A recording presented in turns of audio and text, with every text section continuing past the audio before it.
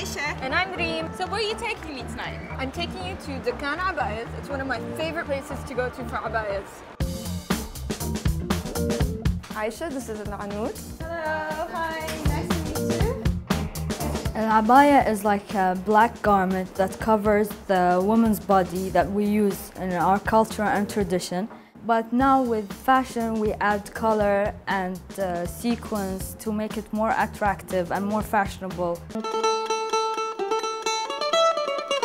You don't want to wear just a black thing every day, so we mix it up.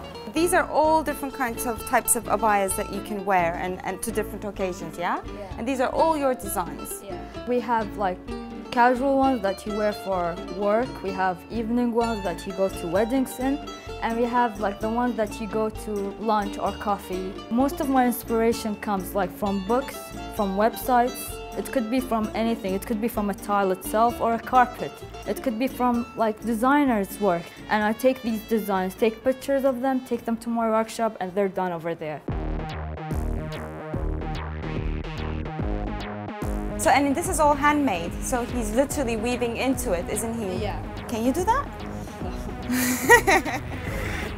How long does it usually take to make each abaya? If it has heavy work, it takes like 4 or 5 days, but usually it's 2 to 3 days to finish one abaya. Everyone in Qatar wears abayas. Qataris wear abaya, but it's not by law, it's a cultural thing. How is it a cultural thing? It's like we were born into like wearing them, covering up, and it's like, but in the old days, you always cover up in a black abaya that's only made from silk. But with the fashion era, it's like we added color and everything to make people like love the style and keep that culture.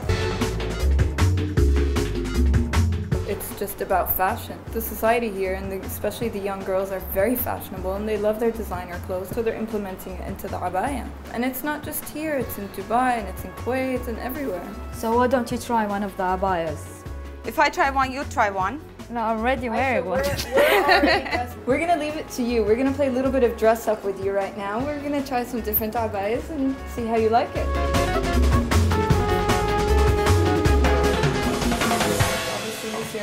So how many abayas do you have? It's never enough. You can't ask that question.